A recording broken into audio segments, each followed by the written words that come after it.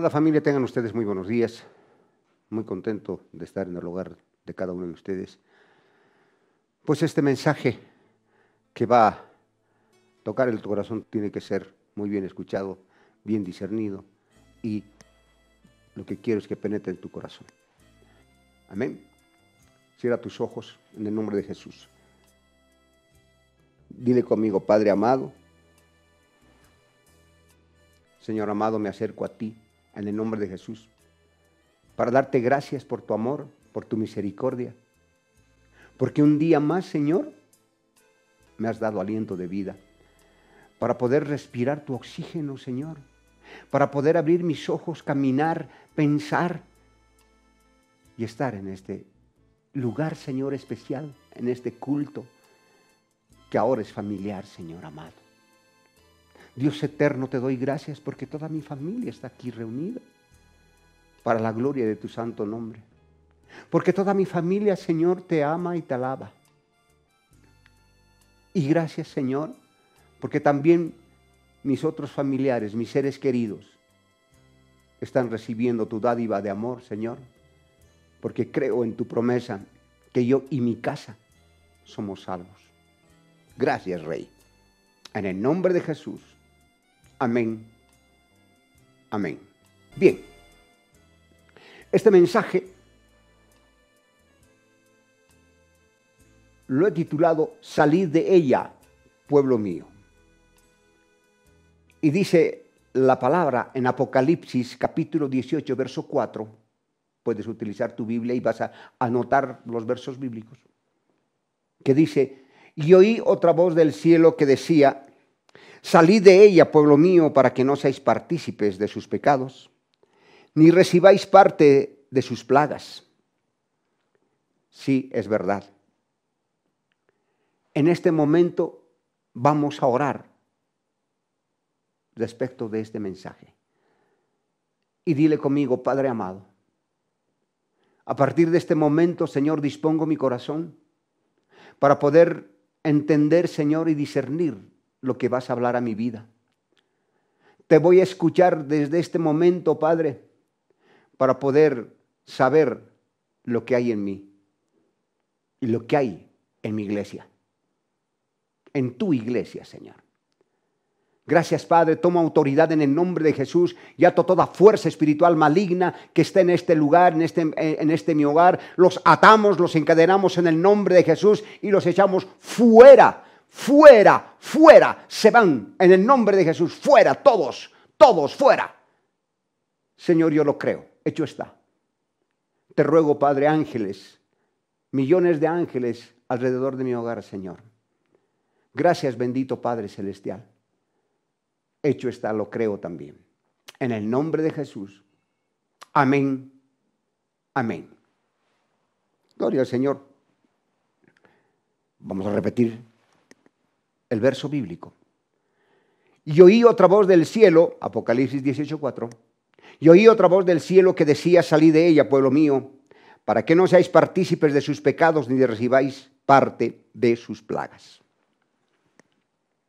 Verdaderamente, amados hermanos, estamos viviendo los días más peligrosos desde que yo creo que desde que el Señor Jesucristo murió y resucitó. Pues las profecías se están cumpliendo a cabalidad y con seguridad las otras profecías se van a cumplir. Y es por esto necesario advertir al pueblo de Dios para que no caigan en apostasía. Sí. El misterio de la iniquidad está en acción y no solo está en esta situación de la pandemia que el Señor Jesucristo profetizó, ¿no? Las plagas, ¿no? No solamente es esta señal que nos está haciendo vivir prácticamente en cuarentena, recluidos, sin poder salir, sin poder cumplir con las necesidades, ¿no?, de la obra.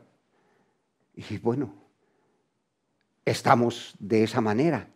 Pero sino también de que el aprovechamiento de esta cuarentena, los tentáculos del diablo están abarcando de una manera muy clara y maliciosa en la unificación de las iglesias falsas de todo el mundo, porque la única verdadera es la del Señor Jesucristo. Incluidos algunos cristianos apóstatas que se están poniendo bajo la autoridad del líder de la Gran Babilonia.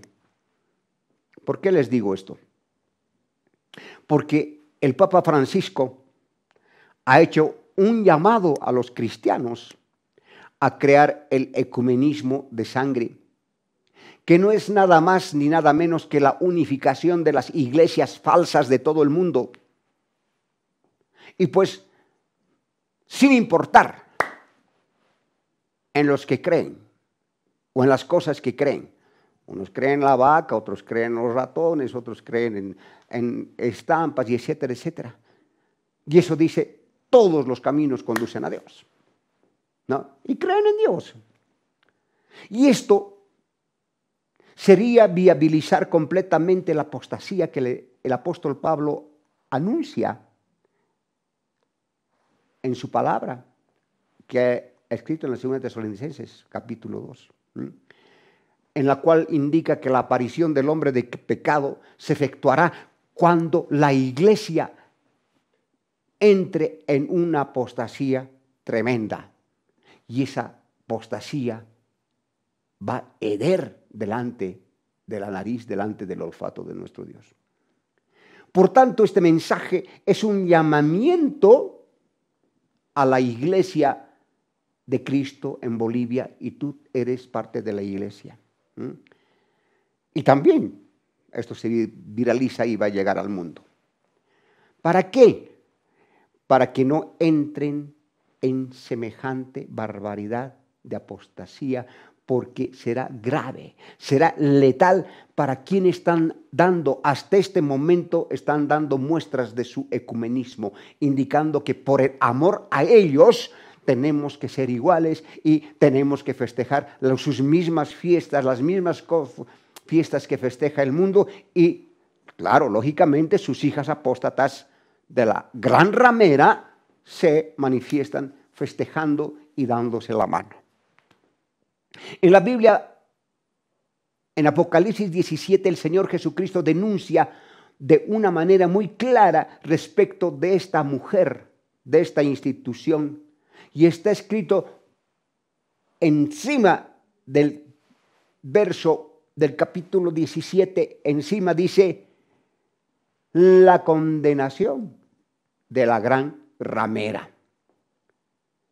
Y la gran ramera es la mujer, es la institución que representa a la Babilonia religiosa y abarca todas las religiones del mundo, como les dije, que son falsas. Incluso incluye al cristianismo apóstata. Quiero que entiendan, en la Biblia, la palabra de Dios, la prostitución y el adulterio se emplea de manera figurada, porque es espiritual, pero también para que entienda la gente. Y por lo general denota este adulterio, esta prostitución, denota una apostasía religiosa delante del Señor y una infidelidad a Él. Y es decir, una persona que confiesa servir a Dios, mientras que en realidad adora y sirve a otros dioses o ídolos a través de imágenes y esculturas. Entonces, cada uno de ustedes debe notar el agudo contraste entre la ramera, ¿no?, entre la vestimenta de la gran ramera y de la novia del Cordero. La ramera está sometida a Satanás y la novia está sometida al Señor Jesucristo. Satanás viste a su mujer. ¿Cómo? Vayamos al verso 4 de Apocalipsis 17. Y dice, y la mujer estaba vestida de púrpura y escarlata y adornada de oro, de piedras preciosas y de perlas, y tenía en la mano un cáliz de oro lleno de abominaciones y de la inmundicia de su fornicación. Satanás viste a esta mujer de esta manera. Y Dios viste a su esposa, vamos a Apocalipsis 19:8, y dice, y a ella se le ha concedido que se vista de lino fino, limpio y resplandeciente, porque el lino fino es las acciones justas de los santos. La muerte eterna es la herencia de la ramera. La gloria eterna es la que le corresponde como herencia a la novia. Y respecto a esta religión falsa, en primer lugar, la ramera rechaza el evangelio de Cristo y de los apóstoles. Rechaza el poder de la piedad y las doctrinas fundamentales del cristianismo, porque el fundamento es Cristo. En segundo lugar, esta mujer fornica con los poderes, con la filosofía de Babilonia. Es decir, fornica con el sistema del mundo, con su inmoralidad en todo aspecto. Vayamos a los versos 2 al 4 de Apocalipsis 17. Y dice, con la cual han fornicado los reyes de la tierra, y los moradores de la tierra se han embriagado con el vino de su fornicación. Y me llevó en el espíritu al desierto, y vi a una mujer sentada sobre una bestia escarlata, llena de nombres de blasfemia, que tenía 7 cabezas y 10 cuernos.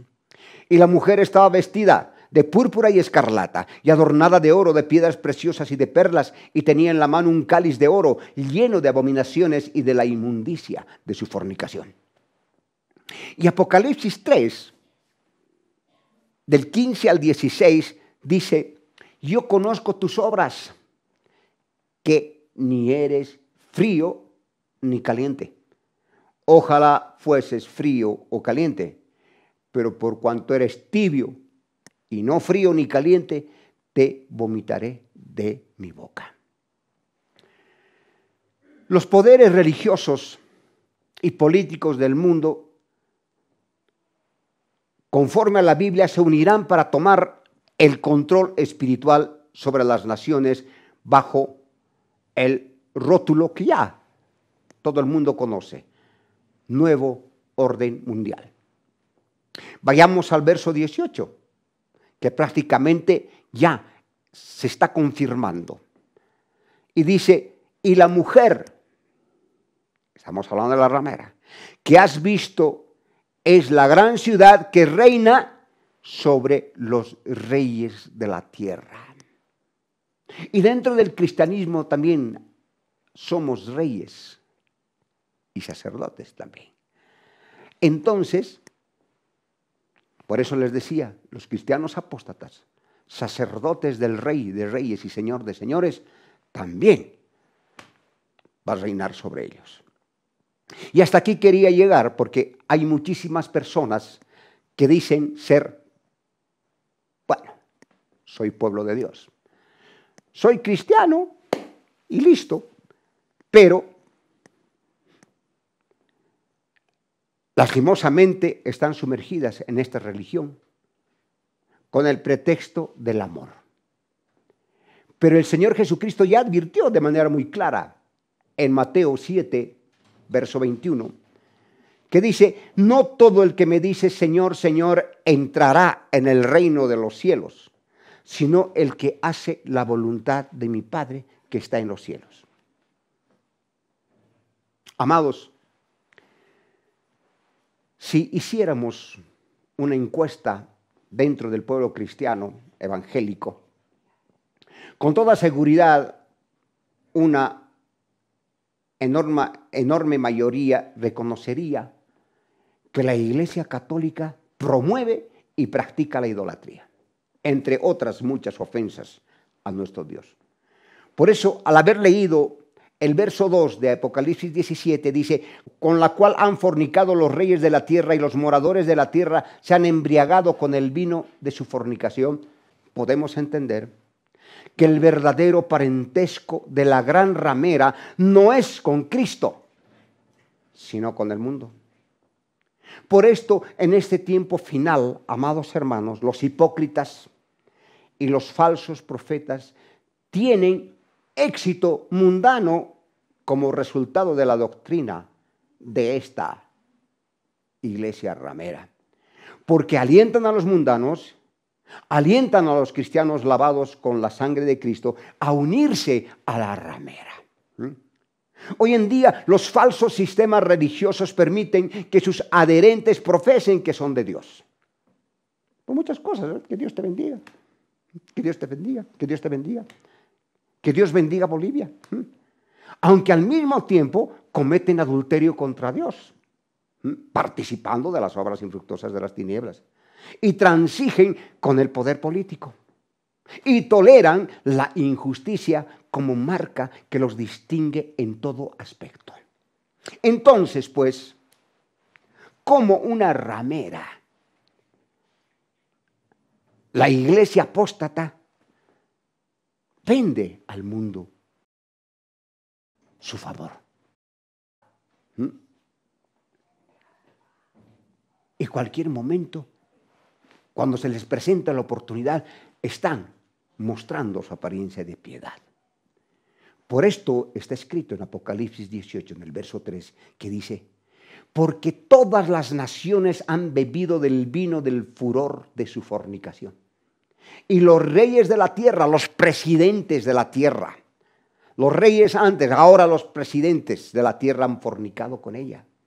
Y los mercaderes de la tierra se han enriquecido de la potencia de sus deleites. Por tanto, es una abominación que un cristiano nacido de nuevo, lavado con la sangre preciosa del Señor Jesucristo, que fue llamado a enseñar y a predicar, que fue llamado a servirle, esté de acuerdo en ser también un idólatra. Porque lo que hacen los idólatras son prácticas paganas ocultas que proceden de Babilonia. Y de Babilonia el Señor Jesús nos ha sacado, amados hermanos, para que vivamos en el reino de Dios, para no volver nunca más a Babilonia. ¿Me están entendiendo, verdad? Pero antes que se cumpla el juicio, el Señor, el Dios Todopoderoso, está advirtiendo a muchos en los versos 4 y 5 de Apocalipsis 18.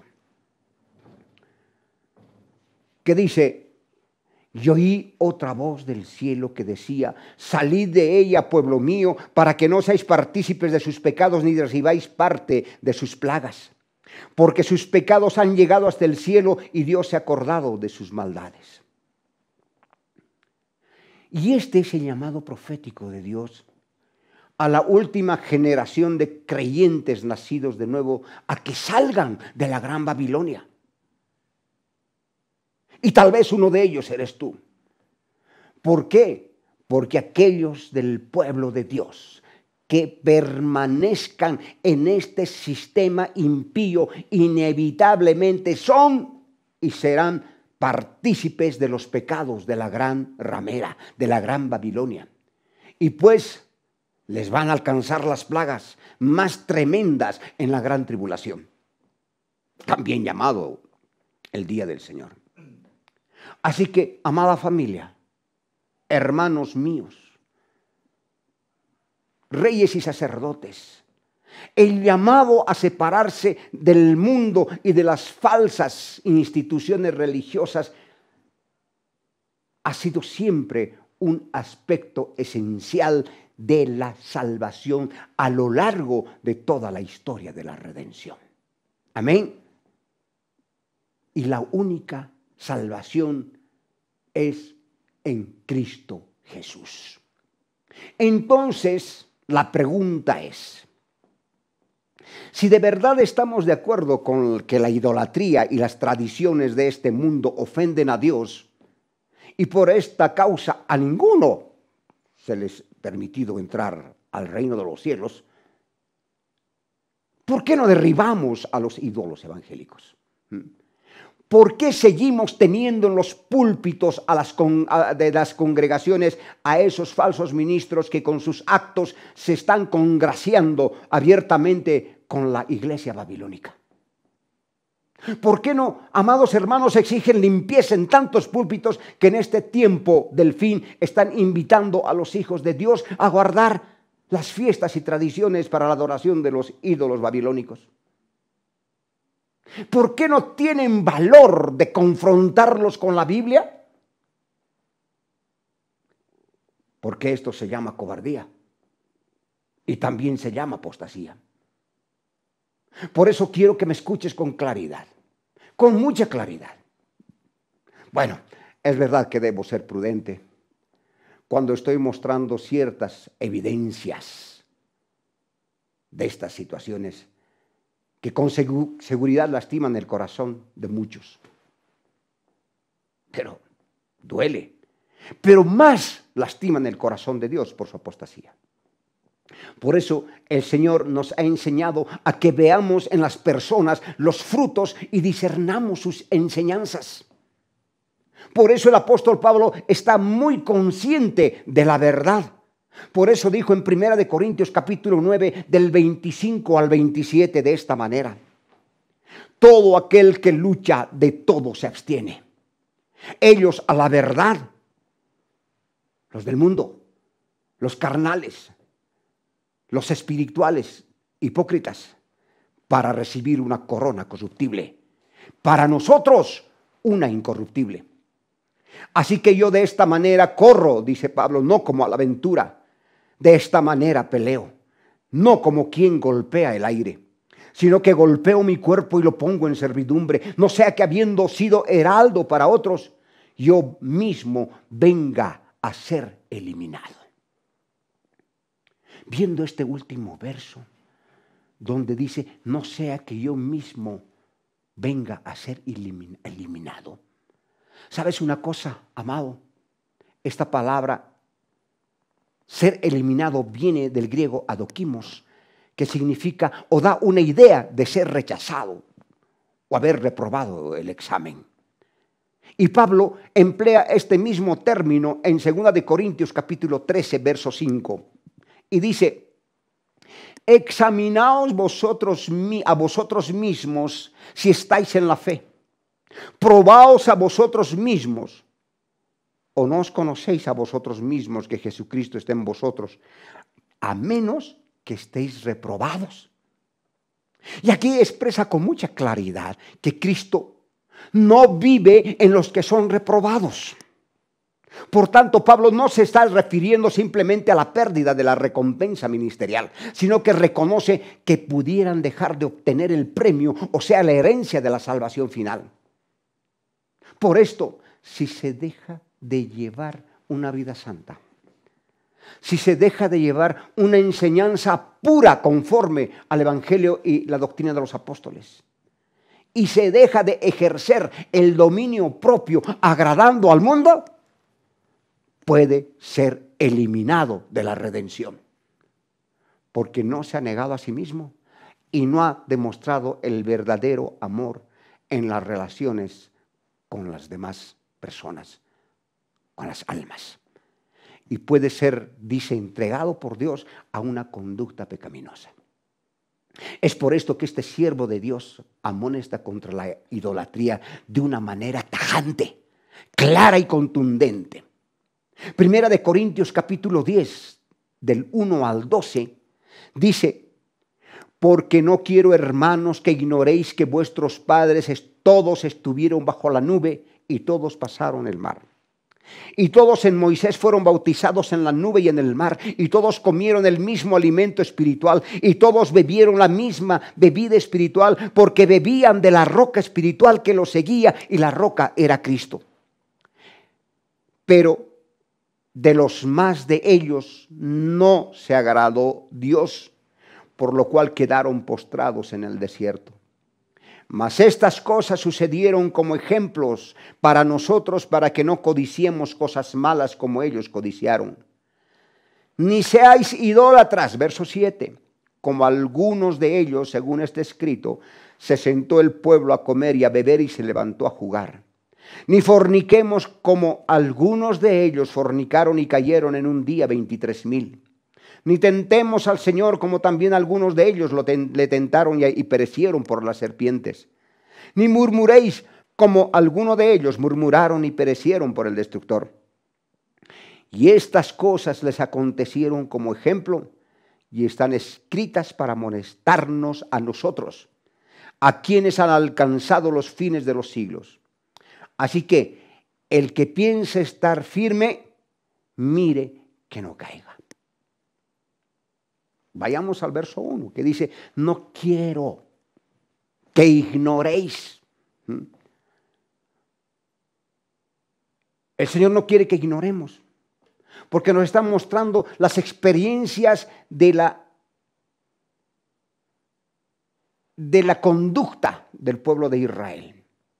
Y estas experiencias prácticamente comprueban que uno puede ser redimido y puede participar de la gracia de nuestro Dios, pero después puede ser rechazado por Dios debido a una conducta pecaminosa como es el abrazar nuevamente la idolatría, comer y beber en sus fiestas principales. Tú ya sabes cuáles son las fiestas principales. Las famosas Navidades, Jesús no nació en Navidad. Las Pascuas y todas esas cosas que son parte de la Gran Babilonia. Es por esta conducta, amados hermanos, por lo cual los israelitas quedaron postrados en el desierto, como dice el verso 5.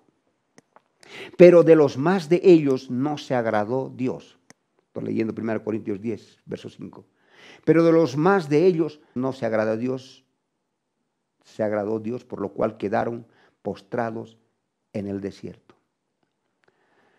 Imagínense, amados, los israelitas habían experimentado la gracia de Dios en el Éxodo. Habían sido rescatados de la esclavitud de Egipto como nosotros, hemos salido del mundo. Fueron bautizados como nosotros en el nombre de Jesús y sustentados por Dios en el desierto, experimentando una íntima comunión con Cristo como nosotros, porque Él era la roca. Bebieron de la roca. Y los versos 2 y 4 de este mismo capítulo 10, dice, y todos en Moisés fueron bautizados en la nube y en el mar, y todos comieron el mismo alimento espiritual, y todos bebieron la misma bebida espiritual, porque bebían de la roca espiritual que los seguía, y la roca era Cristo. Amados, a pesar de estas bendiciones espirituales, dejaron de agradar a Dios. Y Él los destruyó en el desierto. Perdieron su elección de Dios de llegar a la tierra prometida. Entonces, como no lograron entrar y volvieron al desierto y murieron. ¿Qué quiero decir con esto, amada familia? Así como Pablo dice que Dios no toleró la idolatría, el pecado y la inmoralidad de Israel en el antiguo pacto, tampoco tolerará el pecado de los cristianos nacidos de nuevo bajo el nuevo pacto.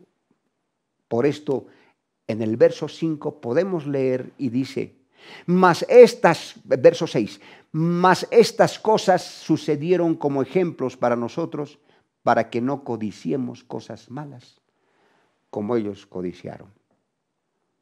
Entonces, el terrible juicio sobre los israelitas desobedientes, el terrible juicio de Dios, tiene que servirnos de ejemplo y de una tremenda advertencia para que quienes están bajo este nuevo pacto no se desvíen volviendo a comer nuevamente de su vómito o vuelvan a revolcarse en el cieno nuevamente.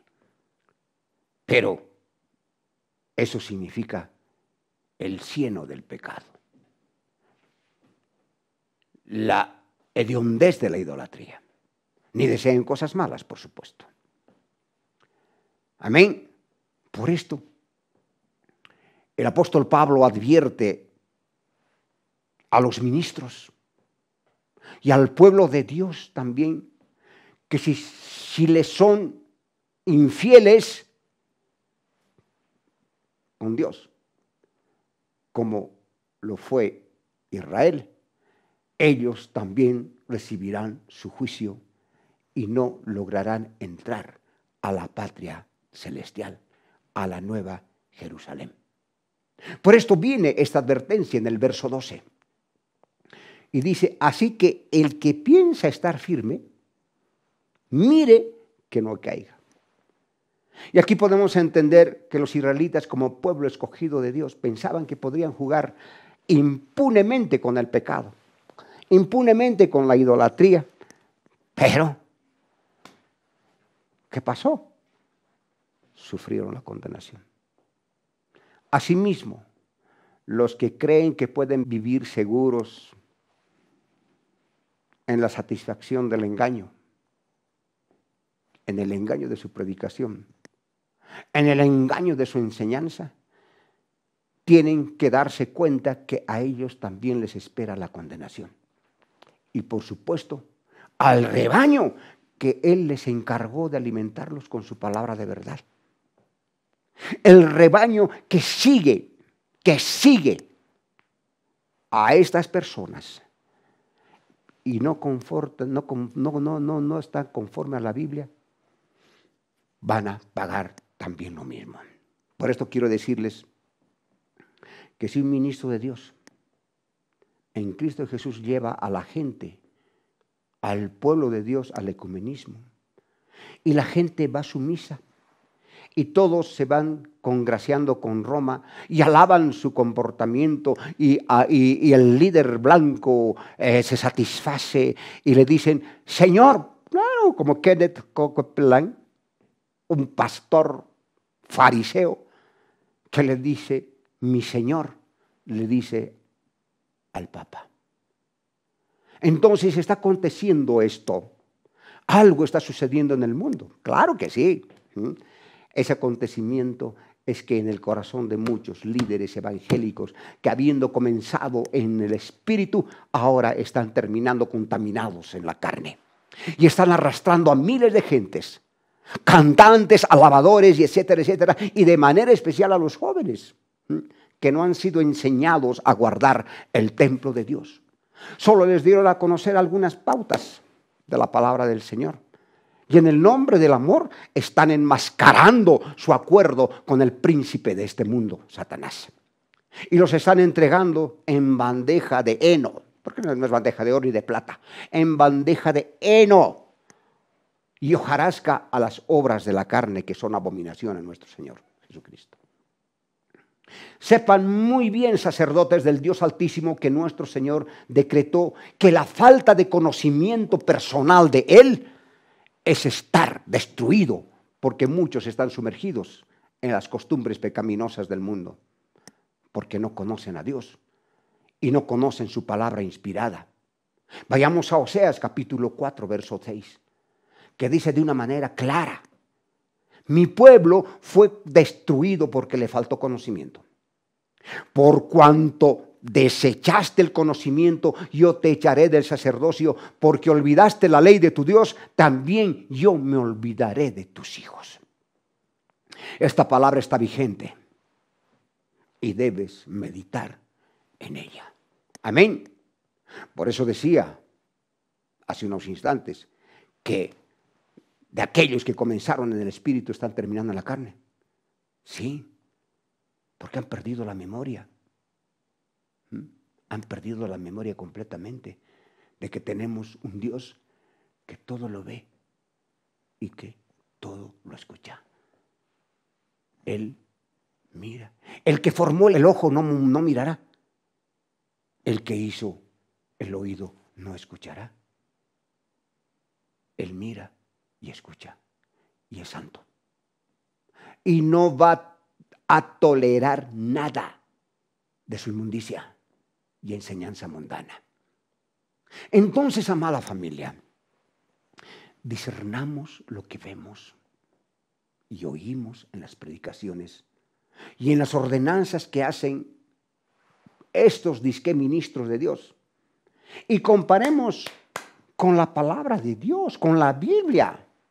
Entonces, si no están en la realidad, en la verdad, tomen decisiones osadas. Pongan en la balanza de Dios. Si tú honras a los ídolos de los evangélicos romanos y son tropiezo para la salvación de los católicos, díganles, aunque estén utilizando la palabra de Dios, aunque estén diciendo medias verdades, se los debe confrontar para que no sean llevados al ecumenismo, porque es la iglesia apóstata que va a dar la gloria al anticristo.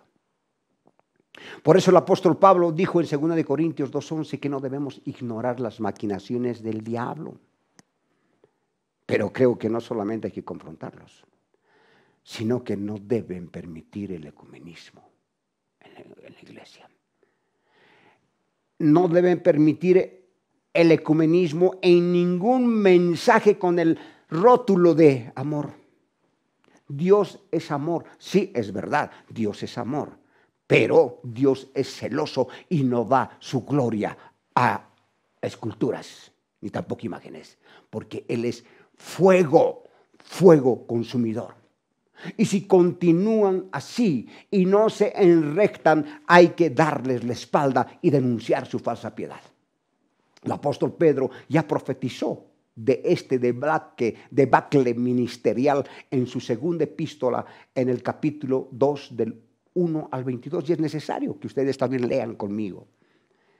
Segunda de Pedro, capítulo 2 del 1 al 22. Dice, pero hubo también falsos profetas entre el pueblo, como habrá entre vosotros falsos maestros que introducirán encubiertamente herejías destructoras y aún negarán al Señor que los rescató, atrayendo sobre sí mismos destrucción repentina. Y muchos seguirán sus disoluciones, por causa de los cuales el camino de la verdad será blasfemado. Y por avaricia harán mercadería de vosotros con palabras fingidas. Sobre los tales ya de largo tiempo la condenación no se tarda y su perdición no se duerme. Porque si Dios no perdonó a los ángeles que pecaron, sino que arrojándolos al infierno los entregó a prisiones de oscuridad para ser reservados al juicio. Y si no perdonó al mundo antiguo, sino que guardó a Noé, pregonero de justicia, con otras 7 personas, trayendo el diluvio sobre el mundo de los impíos. Y si condenó por destrucción a las ciudades de Sodoma y de Gomorra, reduciéndolas a ceniza y poniéndolas de ejemplo a los que habían de vivir impíamente, y libró al justo Lot abrumado por la nefanda conducta de los malvados, porque este justo que moraba entre ellos afligía cada día su alma justa, viendo y oyendo los hechos inicuos de ellos. Sabe el Señor librar de tentación a los piadosos y reservar a los injustos para ser castigados en el día del juicio. Y mayormente aquellos que siguiendo la carne andan en concupiscencia e inmundicia y desprecian el señorío. Atrevidos y contumaces no temen decir mal de las potestades superiores, mientras que los ángeles que son mayores en fuerza y en potencia no pronuncian juicio de maldición contra ellas delante del Señor. Por estos, hablando mal de cosas que no entienden, como animales irracionales nacidos para presa y destrucción, perecerán en su propia perdición, recibiendo el galardón de su injusticia, ya que tienen por delicia el gozar de deleites cada día. Estos son inmundicias y manchas, quienes aun mientras comen con vosotros se recrean en sus errores. Tienen los ojos llenos de adulterio, no se sacian de pecar, seducen a las almas inconstantes, tienen el corazón habituado a la codicia y son hijos de maldición. Han dejado el camino recto y se han extraviado siguiendo el camino de Balaam, hijo de Beor, el cual amó el premio de la maldad. Y fue reprendido por su iniquidad, pues una muda bestia de carga, hablando con voz de hombre, refrenó la locura del profeta. Estos son fuentes sin agua y nubes empujadas por la tormenta, para los cuales la más densa oscuridad está reservada para siempre. Pues hablando palabras infladas y vanas, seducen con concupiscencias de la carne y de disoluciones a los que verdaderamente habían huido de los que viven en error. Está la idolatría. Tradiciones. Les prometen libertad y son ellos mismos esclavos de corrupción, porque el que es vencido por alguno es hecho esclavo del que lo venció. Ciertamente, imagínense, si habiéndose ellos escapado de las contaminaciones del mundo por el conocimiento del Señor y Salvador Jesucristo, enredándose otra vez en ellas, son vencidos, su postrer estado viene a ser peor que el primero. Porque mejor les hubiera sido no haber conocido el camino de la justicia, que después de haberlo conocido, volverse atrás del santo mandamiento que les fue dado. Pero les ha acontecido lo que hablé hace unos instantes, lo del verdadero proverbio. El perro vuelve a su vómito y la puerca lavada a revolcarse en el cielo. Qué cosa más terrible.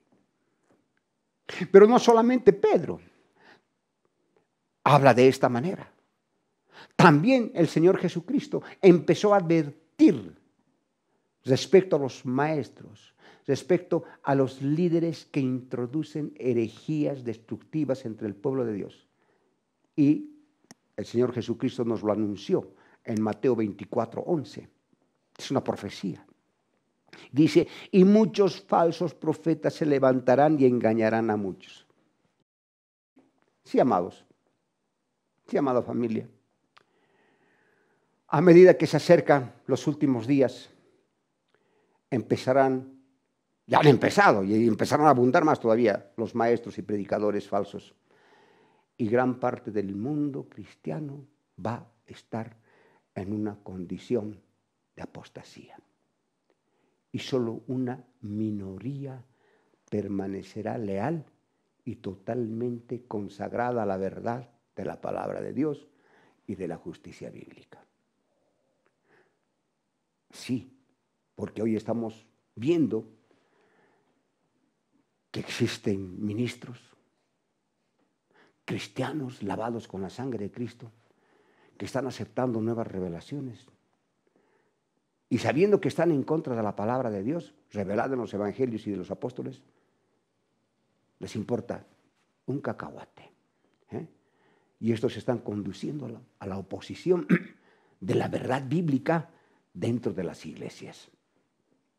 Y el apóstol Pablo dijo que los que predican un evangelio torcido son anatemas, son malditos.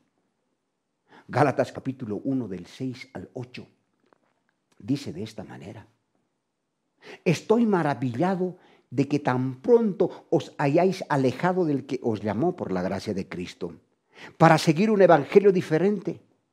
No que haya otro, sino que hay algunos que os perturban y quieren pervertir el evangelio de Cristo. Mas si aún nosotros o un ángel del cielo os anunciara otro evangelio diferente del que os hemos anunciado, sea anatema. Anatema significa que la persona apóstata cae bajo la maldición de Dios.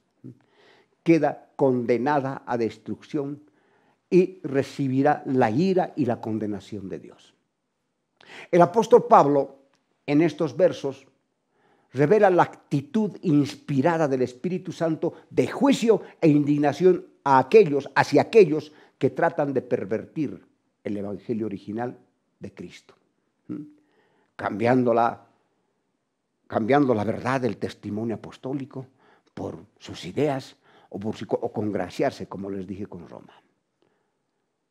Esta misma actitud ha sido evidente también en el Señor Jesucristo, cuando a los fariseos les dijo en el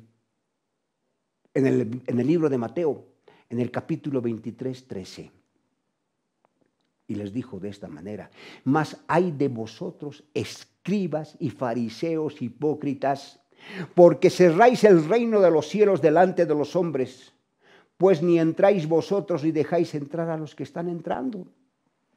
Si ustedes leen todo este capítulo, verán que las palabras de Jesús constituyen la más tremenda denuncia que iban dirigidas contra los fariseos, contra los líderes religiosos y esos falsos maestros que habían rechazado por lo menos una parte de la palabra de Dios y la habían reemplazado con sus ideas, la habían reemplazado con sus interpretaciones.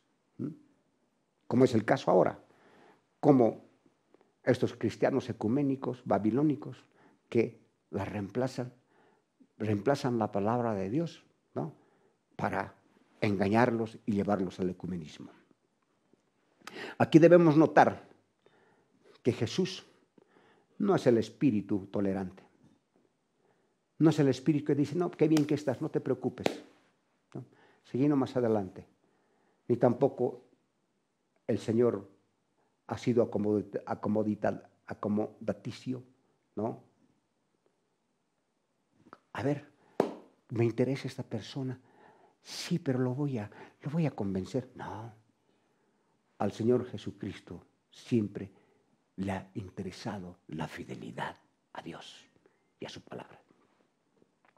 El Señor Jesucristo nos muestra que Él no es un predicador débil, que toleraba el pecado. Por eso van a leer todo el capítulo 23 de Mateo, ¿no? Él toleraba la injusticia. No. Él toleraba la idolatría. No. Él se enojó con el mal. Y pues denunció el pecado. Denunció la corrupción de los que ocupaban las más altas esferas de los púlpitos, debido a que el Señor Jesucristo era fiel a su llamamiento. Y por lo tanto, nosotros tenemos que seguir sus pisadas, amados. Amén. Por otro lado, el amor de Jesús por las Escrituras, inspiradas por el Espíritu Santo de Dios, ¿no?, por el Padre Celestial, bendito, ¿no?, era tan grande como era tan grande también su interés, que expresaba contra aquellos que eran destruidos por la distorsión que hacían los fariseos, la distorsión de su palabra, porque ellos incitaban prácticamente a quebrantar la palabra de Dios por sus tradiciones. Es por esto que él empleaba palabras muy duras, como hipócritas, hijos del infierno, guías ciegos, insensatos, llenos de robo e injusticia, sepulcros blanqueados, inmundicia, llenos de iniquidad, serpientes, generación de víboras y asesinos. Caramba, estas palabras tan duras están en todo el capítulo 23 de este libro de Mateo. Y prácticamente, amados, nos muestran palabras que, aunque severas y condenatorias, el Señor Jesucristo las pronunció con un corazón quebrantado, porque le dolía el corazón, porque también por ellos murió. De esta manera, también el Señor Jesucristo en esos pasajes describe el carácter de los predicadores, el carácter de los maestros falsos que buscan ser populares, que buscan ser importantes y buscan ser vistos por los hombres. ¿Ah? Porque a ellos les encantan los honores, a ellos les encantan los títulos, ¿ah? Pero lastimosamente les están cerrando las puertas del cielo. A todos aquellos que los están mirando, los están admirando, están cerrándoles las puertas del cielo. No van a entrar porque les están presentando un evangelio torcido. Y estos religiosos son religiosos, no son cristianos verdaderos. Estos religiosos se han vuelto ya profesionales. Parecen espirituales y piadosos, pero siguen sus propias costumbres, no han cambiado nada. Siguen con las mismas situaciones de sus padres y antepasados, pecados generacionales. Por eso no se consagran a Dios. Y no aceptan completamente la palabra de Dios y su justicia. Termino con esto. La Biblia les ordena a los cristianos nacidos de nuevo que se cuiden de los falsos líderes, ministros religiosos y que los consideran incrédulos. Gálatas 1:9. Y se nieguen a respaldar su ministerio o tener comunión con ellos. Vamos a ver Gálatas 1:9, que había hablado antes. Dice, como antes hemos dicho, también ahora lo repito. Si alguno os predica diferente evangelio del que habéis recibido, sea anatema. Pero aquí, segunda de Juan 9:11, dice, cualquiera que se extravía y no persevera en la doctrina de Cristo no tiene a Dios. El que persevera en la doctrina de Cristo, ese sí tiene al Padre y al Hijo.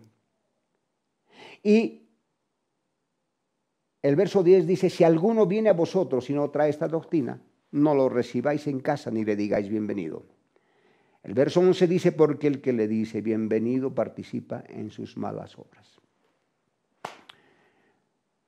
Habiéndote puesto en evidencia lo que está pasando en este momento en el mundo,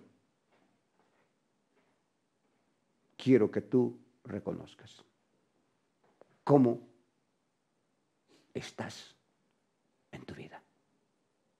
¿Cómo estás en tu congregación? ¿Cómo estás con tus pastores? Aunque me ataquen, pero tengo que decir la verdad. Y esta es la verdad. Porque la palabra dice, el que predica, predique conforme a lo que está escrito. El que ministra, ministre conforme a la palabra de Dios. Y hoy te he hablado de la palabra de Dios. Pueblo mío, dice el Señor, salid de ella, de la gran Babilonia. Vamos a ponernos de pie. Cierra tus ojos.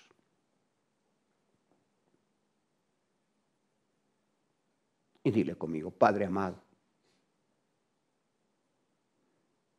Padre bendito, he recibido tu palabra. Y en el nombre de Jesús, Señor, has dicho la verdad. Y yo no tengo que ignorar las maquinaciones del diablo, que utiliza mi vida para participar de las obras infructuosas de las tinieblas, para seguir participando de falsos nacimientos, tradiciones que invalidan tu palabra, Señor. Dios amado, así como no has tolerado al pueblo de Israel nada de su inmundicia, tampoco, Señor, vas a tolerar en mi vida, ni en ellos, Señor, que no están predicando tu verdad. Señor, yo no quiero perder la memoria. Yo sé que tú eres santo, que todo lo ves, que todo escuchas, Señor. Y no toleras la inmundicia en la cual yo estaba metido. Señor, no quiero que me deseches por la falta de conocimiento de tu palabra. No quiero, Señor, olvidarme de tu palabra. Quiero leer, quiero instruirme más, porque no quiero que te olvides de mis hijos, Señor, si tú eres padre de familia. Señor, en el nombre de Jesús de Nazaret, Rey Altísimo, perdóname, porque no estoy guardando tu templo. Perdóname porque no estoy escudriñando tu palabra. Perdóname, Señor, por haber perdido mi primer amor.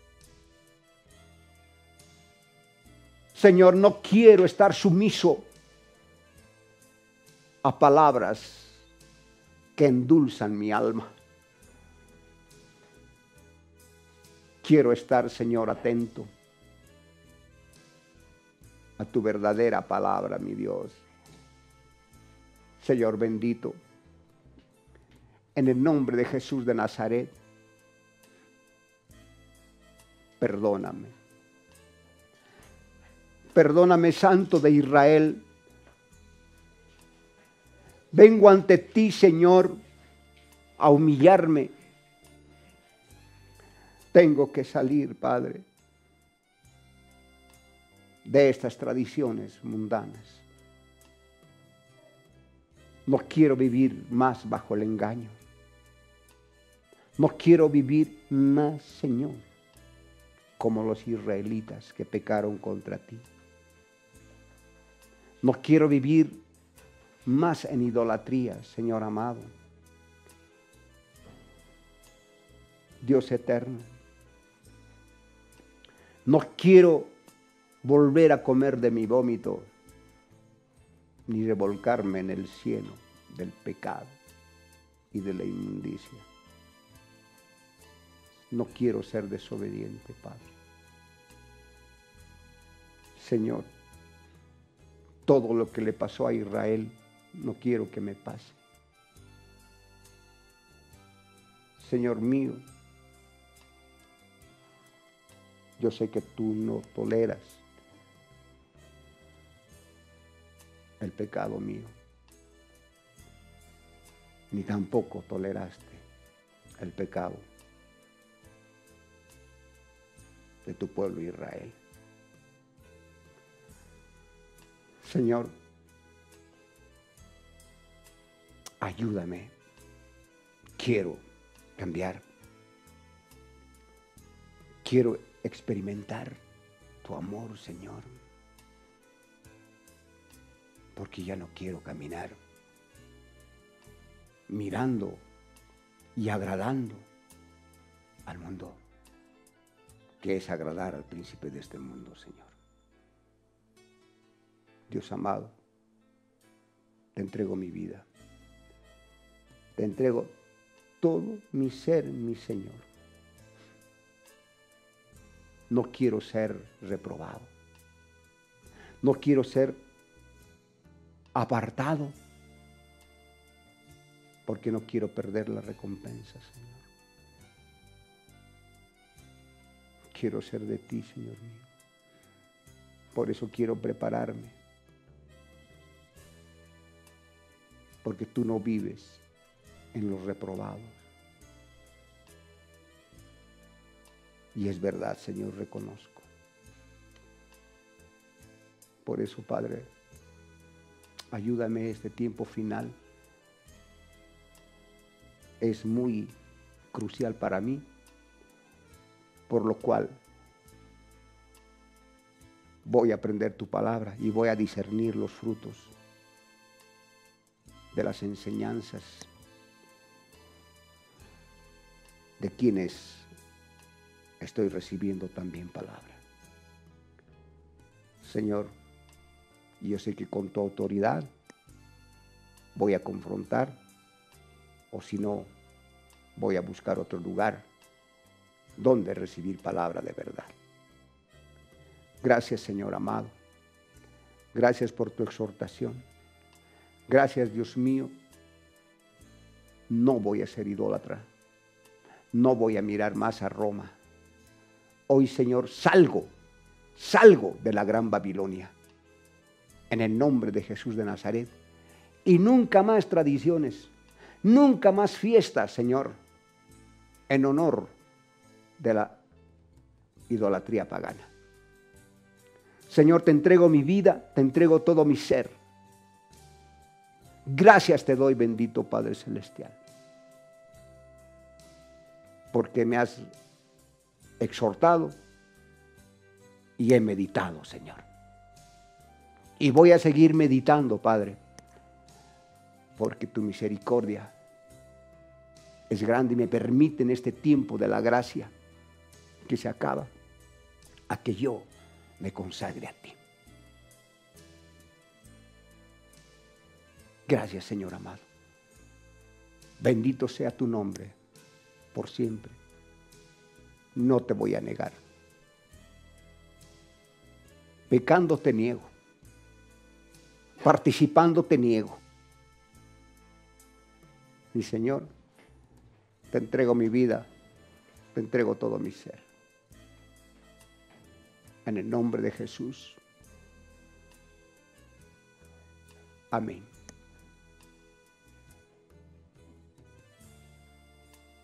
Bien, esa palabra tiene que ha tocado tu corazón y sí que hay que cambiar. Que el Señor les bendiga. Será hasta otro momento.